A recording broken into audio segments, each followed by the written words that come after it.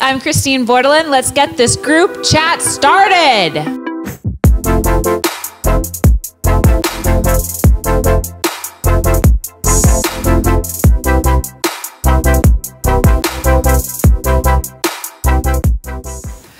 All right, so you've heard about poor people and what they eat during pregnancy. How about rich people and what they eat during pregnancy? Hey, I'm Grimes, and this is everything I eat in a day. Who's Grimes? Usually I wake up and A musical artist who is dating Elon Musk. Okay. And I usually just like eat one of those and then go back to sleep, and then slowly the caffeine enters my system, and then I like wake up. Normally I just don't eat all day and then eat one giant meal at dinner, but right now I'm like pregnant, so I obviously don't have that luxury. So lately I've been waking up and I make this thing called butter toast, which is where I melt like a stick of butter on a plate, and then I like put toast in it and then turn the toast over, and like so the toast is completely saturated in butter, and then I put a little bit of jam on it and eat that. But it's actually incredible. Like this butter technique is, yeah, it's great. It's a huge waste of butter, I think. Yeah. I just like the fact that she's like, there's a thing called, like, she's so rich. Yeah. And it's like, there's a thing called butter toast. Yeah, we butter our toast all the time. Yeah. Like, that's not a thing. You melt a stick of butter? You're going to waste a whole stick? That whole stick thing is as a Canadian comedian, I can't imagine taking little hotel butters and like putting them all that I saved from the road and brought to my apartment. She doesn't have to suffer from tough butter. You know, when butter's cold still from the fridge and you have to like put it on the toast and it's in shaved peach. Yeah. Myles was confused when she said a plate. Yeah. So, what? Why are we bringing? What is this plate? You don't have plates? And why are we bringing this? Not on the road. Not on the road. Not on the road. You take out your Dairy Queen napkin. Yes. You put the toast on That is top. the plate that you put in the microwave. If you have toast. I'm really into this weird recipe I made called sludge. It's like you take couscous, you make the couscous, you take... Actually, I shouldn't say this because it's kind of gross. Say it. I want to know. You take like a ton of veganese and take a ton of sriracha, and then just like cut up. Weirdly, celery tastes really good in this. Tomatoes. Just sort of like take all the vegetables. If you steam some spinach and you throw it all in, and you just make this sludge, like this couscous sludge that's like spicy and got veganese. It's amazing, isn't it? Like how rich people can just be like they're just children again. Like they just get to be 4 years old, just making little potions in the sink with all their weird bullshit, and like there's just everyone accommodates them. Like it's fine. Like you don't get to experience like when you're 4 years old. Sort of, if you're lucky, your parents will just be like, I guess he's a child. But like now that they're rich, they just get to live the life of just being 4 years old again, just eating spaghetti every day. That's all I wanted to do. I wouldn't even let my nephew, who's 5, do that. I'm like, spaghetti again? No, you need something else. And she's like, no, spaghetti, 2 years. My name's Grimes now. Okay, yeah, that's fine. Sure. Yeah, you're using your imagination. That's amazing. What are you going to name your kid? Letters and numbers? Yeah, wow. Cool. But she had to change her name because her real name's Claire. What a devastating thing to be called Claire. I am not Claire. I'm Grimes. But to be honest, I would never buy a record from someone named Claire. Like, have you heard Claire's new song? I'd be like, I don't want to hear it. I don't know any famous Claire musicians. I don't want to do that. Yeah, that is strange. It's not like a provocative name. Claire? Yeah. Man, I hope there's no one named Claire watching this right now. It's a great name. No one gets named it anymore, though. It's a great name to stay away from instruments or singing or whatever. Like I don't know. Like, I don't know. Claire is like work in like accounting. Yeah. Yeah, like Claire is Grimes' accountant. She's like, you spent a lot of money on spaghetti this year. So vaccinations have been a very contentious issue, but I think people are able to make light of them, as we'll see here. So you've decided you don't want to get vaccinated. Okay. You're a little skeptical because of things you've heard about the vaccine. We all get it. Now, if you wouldn't mind, I'm going to run down 3 possible scenarios of getting the vaccine and explain to you why those are actually more preferable. Number 1, and the most likely scenario, you get the vaccine, it works, and you live. Well, that means you get to live. Number 2, your dipshit aunt on Facebook was right and vaccines cause autism. Well then, hey, you get to be autistic.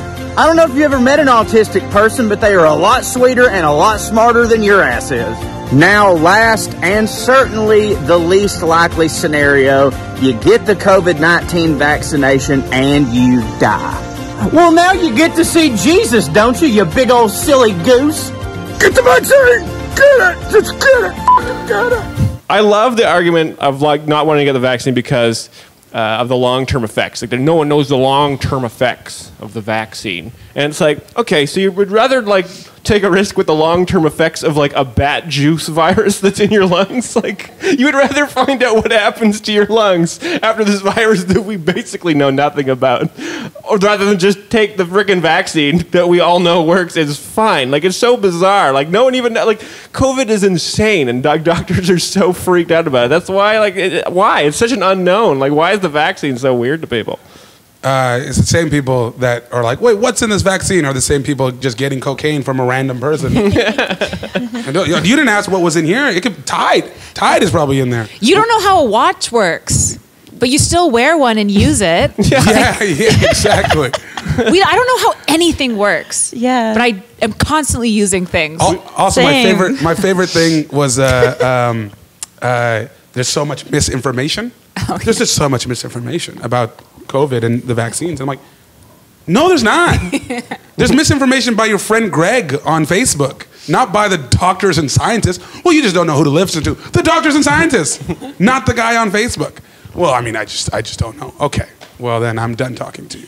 Are you guys double vaxxed? Yeah. Yes. Yeah. Oh, this is when we find out one of us is an anti-vaxxer. I am an anti-vaxxer. No, I'm not. It is kind of, like I don't know. I believe the camera. Are you double vax or just one? I have both. You have both? Okay. Yeah. Yeah, I got mine really quick, like within the 4 weeks, because I got one here when I was supposed to, and then I went to Alberta, and they were like, just come in. Come in, you might win $1 million. Just please. We have so much in stock. And I'm like, oh, but I'm from Vancouver. I just got mine like 3 weeks ago. Yeah, that's fine. Is that safe? Is that safe? Yeah, you're supposed to do it after 2 weeks. Oh, 2 weeks. They recommend within 4 weeks, but like people here, we're getting them after like 12 weeks. Yeah. Because you have to get the people that need it the most, and then the elderly, and then you work your way down, and then over there, there's like, just please, just come in. There was a 12-year-old girl that was getting her second shot. What? In front of me, yeah. I was like, this is the best province in the world. It was awful. They do actually have like really high vaccination rates for like a quarter of all age groups are fully vaccinated in Alberta, which is shocking. For it being Alberta is what I'm saying. Yeah. A quarter? Yeah. It doesn't sound 80%. Good. But right. That's not bad. Yeah. That's an Alberta 10? What? Yeah, an Alberta 10 for the women also. Oh no. I beauty shamed. I was also... I really set you up for that. That's the vaccine talking. Yeah. Better do the gym. Do the gym quick. Yeah, do it. Yeah. Now, I don't know about you, but I love when people get mad. I personally find it very funny when it's not scary. And one of my favorite people to get mad is T-Pain. Stop! Just do something else! Just, God damn it! Do some different music! We have all this that you're doing. We already have it. Lil Uzi Vert is already doing it. Lil Baby is already doing it. Dub Baby is already doing it. It's literally two with baby in their names that's already doing all the music you want. And two with little. Do something else. Do something else. That's it. That's all we want. Do something else. Holy shit. Do something else. Holy shit. Stop sending me this bullshit and then get mad when I don't like it. Jesus, goddamn tap dancing Christ.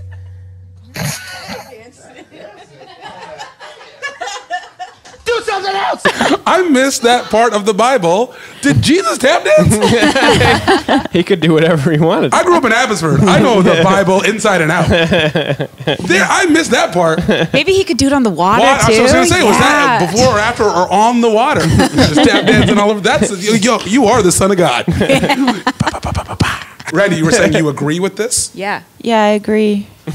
Don't send T-Pain stuff that he doesn't like. You know? That's not original. I've made that mistake before. Okay, can someone tell me who T-Pain is? Oh my God! I know T-Pain, but I'm like, was he in a group or no? He's just a T-Pain guy. He's just a T-Pain guy. I'm sorry, I don't really listen to rap music. That's not rap. Hip hop. Hip hop is a genre and a lifestyle. Rap is one of the things in hip hop. Oh my God, Randee! Wow, this is your Grimes. Look at me. This is my Grimes. Look at me. I know who T-Pain is. Like, He's about to combine Tupac and T-Pain. I don't know about you, but I love to eat to classical music. It makes me feel powerful. I'll like watch myself eating to classical music. And a lot of other people are playing with classical music right now too. Like this. You will never listen to this song the same way Flawless. again. Thank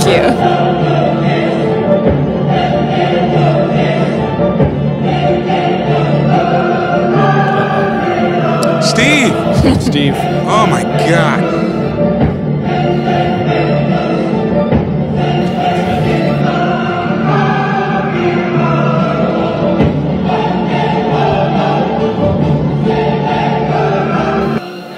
what they're saying in the first place. I thought you were Italian. I don't think that's Italian. Is that not Italian? But also, I must admit, I don't know the full lexicon of Italian things. I think it was Latin. Oh, Latin. So I used to sing in a choir, and bragging. Did you ever sing it happy, or did you always sing it angry?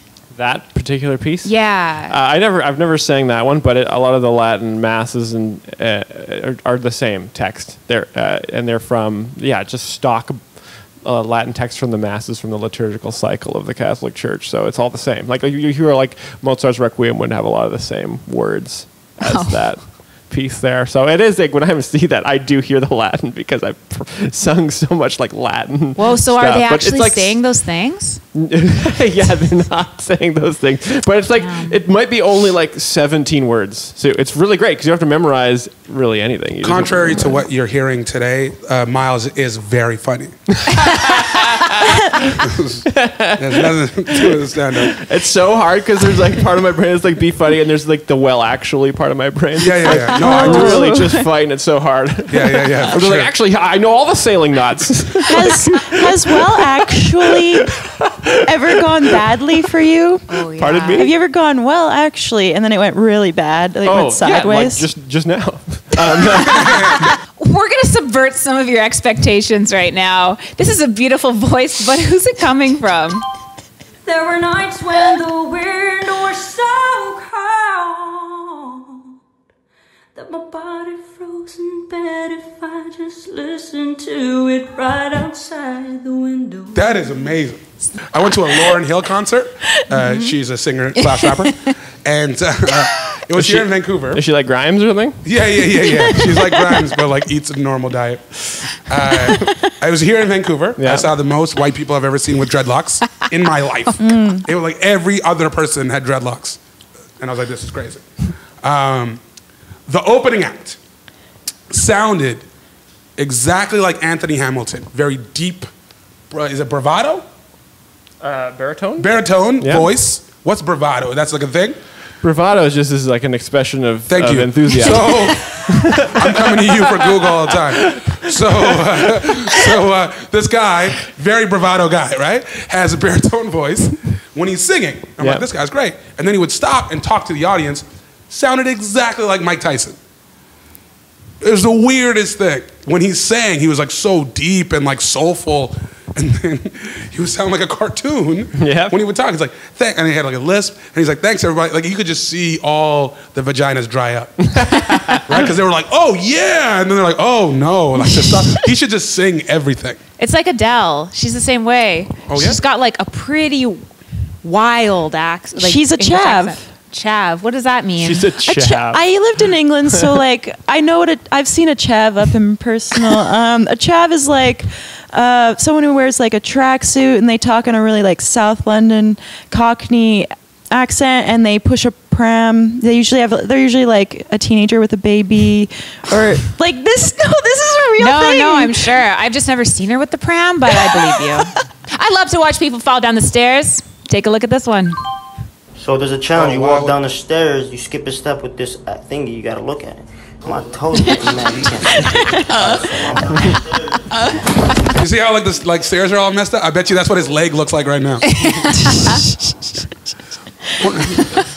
All right, so one time I had those drunk glasses in high school.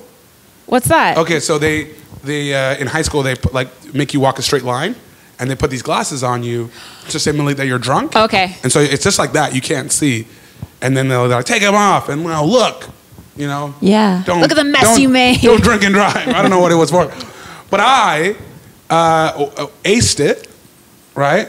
And it's because I just closed my eyes and walked straight. Like seriously, I spun around. I did like the moonwalk. Teacher hated me, but like, wouldn't you at the same time just do that? Like you know how to go down the stairs. Yeah, I've seen him do that when he's drunk. He just closes his eyes and just walks perfectly straight. Perfectly straight. I do that. That's how I drink and drive. An amazing technique. I know how to do this. Just close your eyes. Let's go straight. I have a Tesla. Remember how Canada is a huge piece of shit in so many ways? Well, here's someone being funny about it. Oh, how cute. Ah, thank you. Are you done with it? Sorry? Are you finished with it? Am I finished with my baby? Yeah, can I have it? No. The fuck? No, you can't have my baby. You're not even doing anything with it. What do you mean? It's my child. You're not even using it, dude. Using it? It's a person. It's my child. Wow, you don't even know how to use a baby? Hey, cop? What's up? I'm the cop. This mom just admitted that she doesn't even know how to use her own baby, dude. Huh. Is this true? What do you mean use a baby? It is a human. It is my child, and this strange man is trying to take it from me. So, it sounds like you don't know how to use it. It's my kid! Sir, how would you use this child? I would love, support, and nurture it unconditionally while instilling good morals and self-confidence to not only allow but encourage its development and growth into a well-adjusted, well-rounded, healthy adult. That one sounds like the right answer. Thank you. Ma'am, hand over the baby. The only nun I would ever trust is Whoopi Goldberg. Yeah, white people. What do you guys think of this? I'm sorry. Just sitting there listening to Grimes. I wish the only thing the Catholic Church did was just sing. Just sing in the church. That's it. Please, only singing. But they fucked the singing up too, because every time I was raised Roman Catholic, and when I would go to church, every time I would go back after like a year or so, you know, on Christmas or whatever, they'd change the tune of the song that you thought you knew. So every time you go, you'd kind of know the words, but then there's like some psychological manipulation to make you feel bad about yourself that you don't know how to sing it. And I mean, that's kind of how they work. Just a lot of manipulation. T-Pain wants new stuff. Yeah, that's true. T-Pain wants new stuff. You gotta change it up. Can't sing the same stuff every time. Was it the Catholic Church who chose to chop men's balls off so they sing high? Castratos, no, I think it was probably like singing agencies of the time. Whoa, there were bad agents even then? Yes, even back then. They're like, listen, okay, I got a little trick. It's going to make your career last a little bit longer, okay? Your voice is getting a little husky, so what we're going to do, we're going to cut your balls off. I know, it's no problem. We do it really fast. We'll ask your mom probably afterwards. We don't know. But I'm talking about a lot of Florians you're going to make. You're going to make so many ducats. Are these all? They're all from New York? Yes. It's all Tony Soprano. Yeah, they're all in Italy and Milan. Tony, we got another one. You just, every time they hit 13. But they did such a mob thing because they'd blame it on other cities, right? Like Italy's like, no, we don't do that here. It's bullshit. They do that in Paris. And Paris is just like, no, we don't cut the balls off. They do that in Austria. And the Viennese people were like, we don't cut these balls off. It's not, we don't do that here. Except and for it's just your German, circle. you're a whole Just a circle of lies. Hashtag Free Britney has been such a powerful thing. But some people were there first before it was cool to support Britney as a human being. Craig Ferguson was one of them. I'm not doing it. Brent, listen, when the kind of weekend she had, she was checking in out of rehab, she was shaving her head, getting tattoos. That's what she was doing this weekend. This Sunday, I was 15 years sober. So I looked at her weekend and I looked at my own weekend and I thought, you know, I'd rather have my weekend. But what she's going through reminds me of what I was doing. It's an anniversary, you start to think about it. It reminds me of where I was 15 years ago when I was living like that. Now, I'm not saying Britney Spears is an alcoholic. I don't know if she's an alcoholic or not. But she clearly needs help. I'm starting to feel uncomfortable about making fun of these people. And for me, comedy should have a certain amount of joy in it. It should be about us attacking the powerful people, attacking the politicians and the Trumps and the blowhards and going after them. We shouldn't be attacking the vulnerable people. And I think, this is totally a mea culpa, this is just for me. I think my aim's been off a bit recently. I want to change it a bit. So tonight, no Britney Spears jokes. I think that Britney should be freed. But I also think that she needs to chill on Instagram so they don't screenshot that shit he's in court. Oh, yeah. Yeah. Is she talking a lot on Instagram? Yeah, she's posting a lot, yeah. Oh. Have you not seen? I have not seen. I was sent some screenshots. Oh yeah, and then I read like an article about it and everything that went down. Mm-hmm. It's pretty wild that all that was happening. I had no idea. Yeah. What does she need to be freed from? She's under a conservatorship with like her father and maybe her management company. Her father's using her as like a piggy bank, and he doesn't want his piggy bank to disappear. They're not letting her take her IUD out and stuff. There's some, basic humanity things that are pretty fucked up. But now she's going to hopefully get out of it and be able to do what she wants again. I think it's sad when people are. It's clearly that she was sort of manipulated by her dad and people around her from a really young age. I think when people are really young and they become that famous, it like leads to mental issues, and you see that a lot in Hollywood.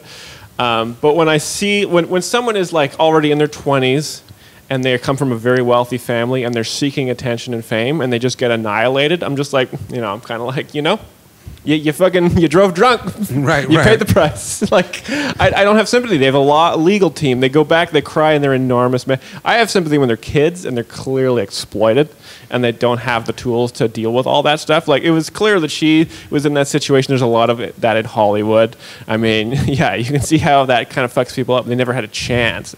And, obviously mental illness is not funny and it's a real thing. But yeah, if you're like 24 and your dad owns like a whole bunch of businesses and you just want to go try and be an Instagram star or whatever and you just get annihilated, I'm like, well, par for the course.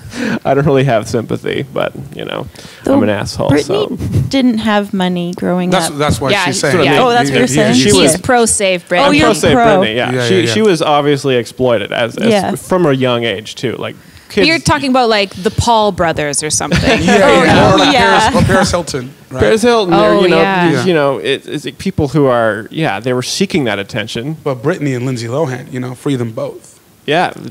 What's up with Lindsay Lohan? Well, I'm just saying, she's also crazy. She was a child star. I mean, that really messed him up. Aaron Carter, man, free that guy.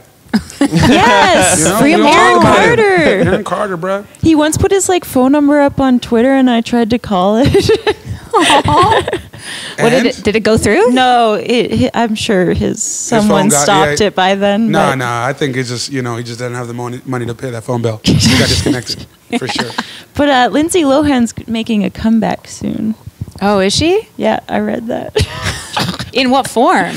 Like she's going to be in movies again. Oh. Just sorry, because let's stick with Aaron Carter.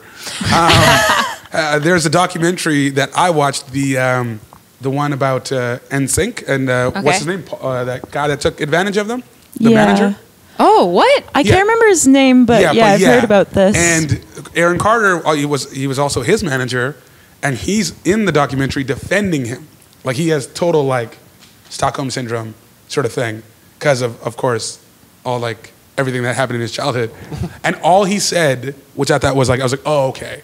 Like he needs counseling for sure. Yeah. Is he's like, He's like, he would never do that. He taught me how to do a diamond push-up. And that was it. Like, that was a clip. He taught me how to do that. You think he would take my money? That's the closest thing I've ever had to a dad. Yeah. 100%. This is one of my favorite old videos. Some of you might have seen it before, but we wanted to end on a song.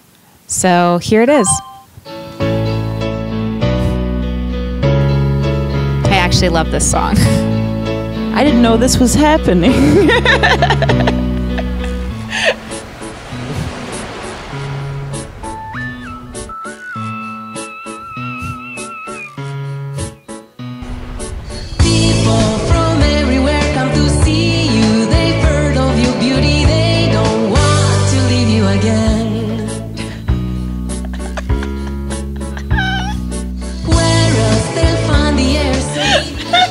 T-Pain, where you at? Check out this new sound. Yeah, man. This is different. This is different. I love her style. Yeah. She cares, but she also doesn't give a shit. Yeah.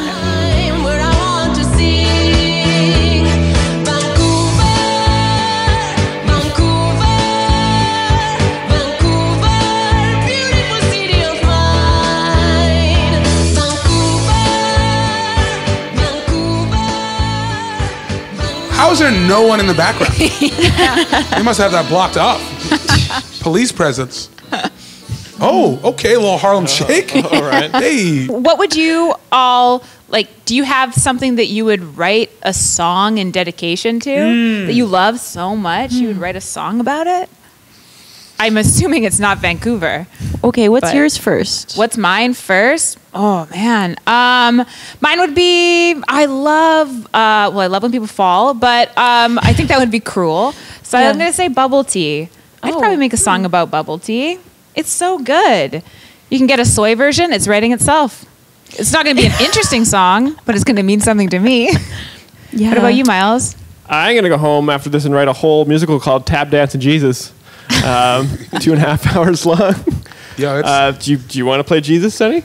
I mean, can you tap dance? I do, but the thing is, I want to watch it more than I want to be in it. Yeah, you got one ticket sold already. Maybe you could direct. There we go. Mm-hmm. Yeah, I'm in. You can direct? All right, sounds good. I have my people call your people. She's my person. I'm now his agent. You can be in the musical as well. You taught me how to do a diamond push-up. Can someone teach me? Yes. Teach you how to tap dance? To do a diamond push-up. Yeah. I'll get Lou on the phone. I would do a song about corn. Corn? I think, yeah. It's in a lot of stuff. I love corn anyway. Like, corn is this much lower in importance in my life than my mother's health. Like, if my mom got sick, I'd be bummed, but give me a bowl of corn, I think I'll make it through. A bowl of corn? Any corn. Give me corn. What? Anyway. Are we talking popped or cooked or like on the cob? Popcorn, I think, is like a different animal in itself, but like literally anything. I'll take it on the cob. I'll take it in corn soup. I'll take it just the kernels. Anything. I love corn. That's great. It's insane. It's insane how much I love it. What about creamed? Give it to me. Wow. Give it to me. You heard it here first. So you're just like shitting out corn. That's the, yeah. You see the corn come out when you did that? I'm like, man, I do shit out a lot of corn. Sunee, I'm sorry to tell you. Corn and beets, man. My place is a nightmare. I'm sorry to tell you, Sunee, but I don't have corn all the time. I just enjoy it. It's like cotton candy. It's like a nice treat, but you know. There's already a whole band called Corn, and every song they do is about corn. I know about corn. Don't worry about it. But no, they don't talk about corn. I was led astray. Well, they really. I bought their album because of that. They really missed. They really missed an opportunity right there for one album sale. Just doing the whole Midwest tour. What about you, Randee? What would you write a song it's something about? I love. I would say something that you feel passionate about, like corn. The TV show Succession, probably. Oh, that would. So, are we talking? Like, is this like a moody song? Or pop? I really don't know music. Okay, Okay, so is it a song that goes fast or goes slow? Ooh, slow. Oh, Hell yeah. a bit of a jam. I like that ballad, you know? Heck yeah. I mean, you've already seen an artist perform today. There's a possibility you could get her for the song. That's true. She had, interesting. I think she might. Skills. Judging by how old that video is, I think she might have died. For sure. Yeah, there's a possibility. No. Yeah, 100%. She likes Vancouver too much. She wasn't wearing a mask. It's over for her. Yeah, she definitely looked like an anti-masker. Yeah. I hope she just died here. I hope she didn't die on vacation or something like that. She died where she loves to be in Vancouver in her big fur coat. I'm Christine Bortolin, and thank you for joining our group chat. Bye.